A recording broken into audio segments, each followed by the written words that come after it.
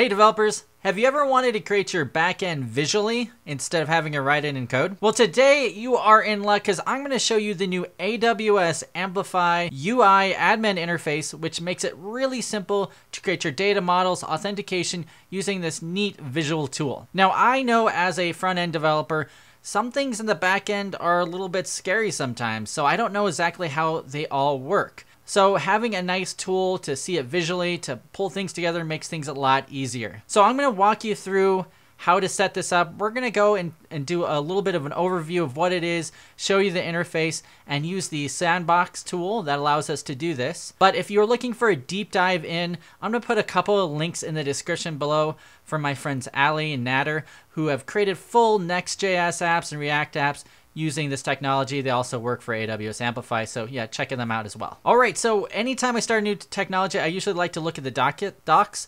So here is the docs at docs.amplify.aws, and it talks about the admin UI provides a visual interface to develop apps backends and manage apps content outside the AWS Management Console, and they even have a tutorial in there. So this is kind of where we're going to start.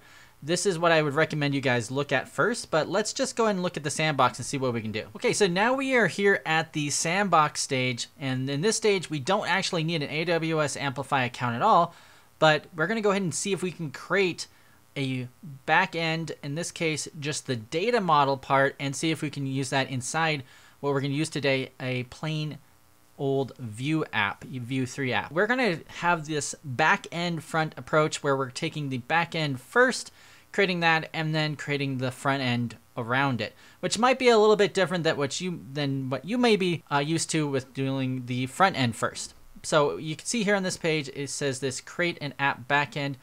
Even says you don't necessarily have to have an AWS account. So we're going to click get started here.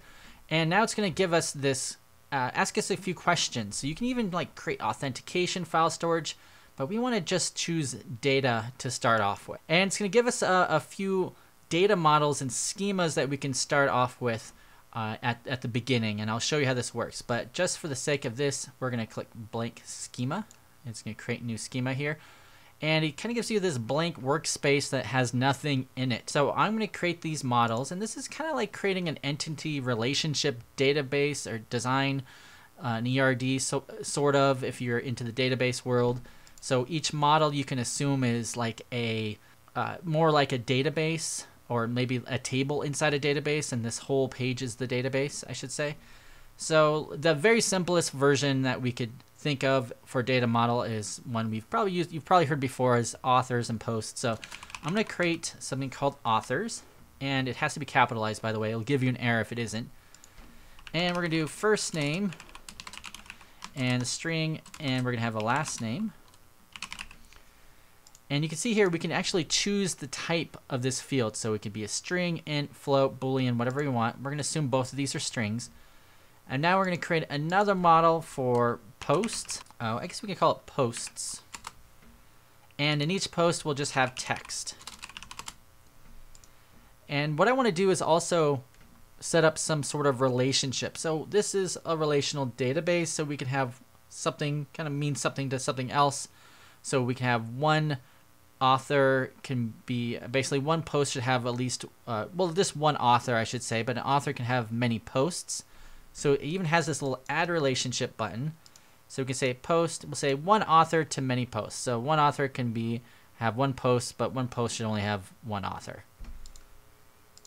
Sweet. And you might even be in a situation where you need multiple authors per post, but we'll just assume it's this way. And you can see you even added over here on the post side, it added the author's ID, which makes a lot of sense. It's because we want to make sure that this, I guess you could call it a foreign key into our authors table makes sense. So you can look at the posts and then pull the authors from it. Great. So at this point, I think I'm ready to actually try this locally in my app. So it has this nice little next button here at the top. If I click on it, it'll bring me to this test locally in your app, and it gives me this nice little cute drop down where I can choose iOS, web, or Android. Obviously I'm going to do Vue on this tutorial. If you're interested in React or Next, definitely check the links in the description below. I put some of my favorite YouTube tutorials in there about this. And you can see here, it's telling us now to install the Vue CLI and then to create a new app. And I actually, previous to starting this, I already did it. So here is my plain Jane Vue 3 app out of the box, the latest version of Vue CLI as of this recording. It's nothing too amazing. But by the way, before people ask, this is the Synthwave 84 is the actual theme for this. People always ask how I get how it looks a little bit nicer here and a little brighter. So that's what that is. So let's take a look at install the Amplify CLI to pull the data model. So it's saying to make sure you have the Amplify CLI installed. Now, I had recorded this before and I was running into a problem, and one of the problems I was running into first is I had a really old version of Node. So I would make sure install Node 14 or 15 as of this recording, or use Yarn. And also try to make sure that you have the latest and greatest version of Amplify CLI. Some of the older versions will not work, and you will run into weird problems where you'll have issues. It's also make sure too, one other issue I ran into in the past is when you're creating that data library in that Sandbox page, make sure all the relationships make sense and that everything looks correctly, because if something's wrong with that data model that it gets created, it won't be able to do this next step, which is this one. You just click on here, Amplify Pull.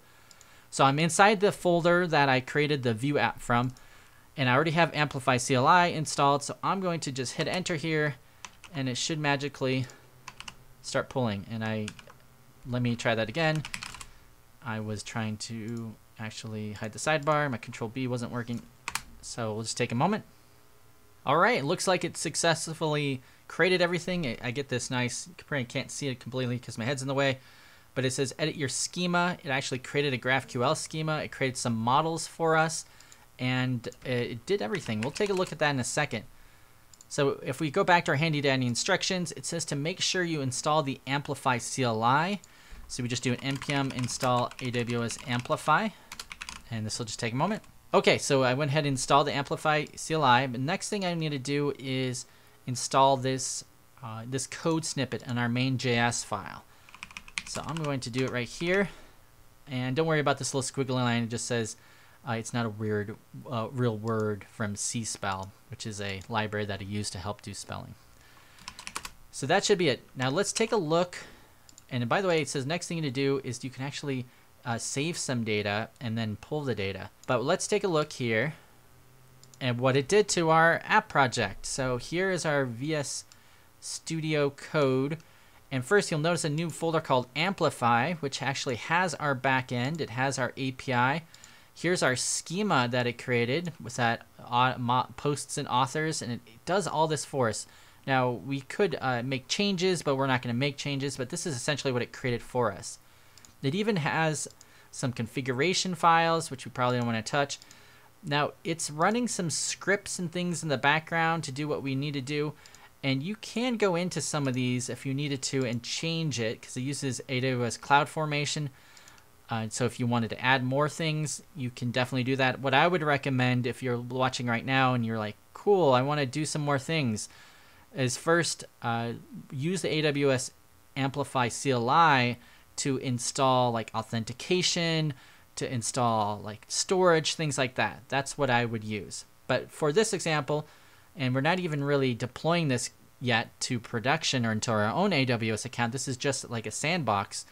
We're not going to worry about that. Oh, one other thing it did. It created this Amplify folder, but it also created this models folder, which you can see here in TypeScript. This is a file. These are files that you can just import in and essentially use these files to do your save, your create, read, update, and delete as we add information in here. As you can see, here's posts, here's authors, here's schemas, but it kind of adds this in here so we can import it in at any time. And so you can see, even says here you can create a new post right here. You have here authors. So probably the first thing we want to do is add an author, but we have an update, delete, query. And I like this. It kind of gives you the little code to check it out. So I don't know what we're going to, let's see if we can create an author at first. I have this hello world. I'm going to delete hello world. I'm going to do a little cleanup here. Delete this, delete this, delete this, delete this. Hello world. And I'm going to do npm run serve to see if I have any errors. So let's see if everything starts up. Okay, so went ahead and started. If we go and open this folder up, or this URL up, I got my hello world. Perfect. So let's see if we can actually save or retrieve data. So I'm going to create a new file here. I'm just going to create a button. And the button's going to be called create author. So can we create an author? That is the first question. I'm going to add a click handler to it. I'm going to do it to create author. And obviously we would do this differently if this wasn't just a demo, but since it's just a demo, we're going to do it this way. We're going to do create author. Sorry, my clicky keyboard is very clicky. And if we look here, it actually gives us some hints on how we would do this. So we can just add this data store and author at the top of our script tag here. And then we can use it inside our app. We can await datastore.save and yeah, just save it in there.